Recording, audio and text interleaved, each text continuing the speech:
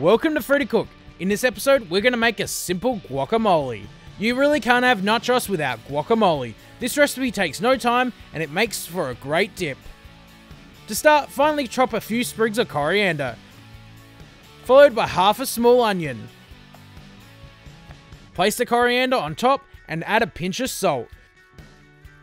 Chop the coriander and onions into each other. Continue to chop until all the onions and coriander is combined and finely chopped.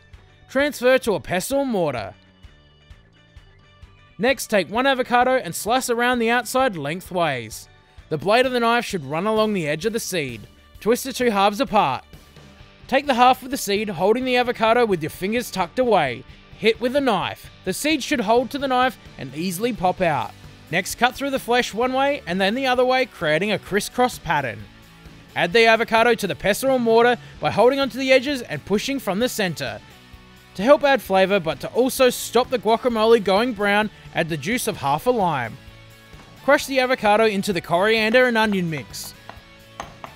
Continue until fully combined. There you have it, a quick and simple guacamole. This is perfect as a dish, or even better, on top of some beef cheek nachos. If you found this recipe helpful, don't forget to share it, subscribe to the channel, like us on Facebook, follow us on Instagram, and if you have any recipe suggestions, leave them in the comments.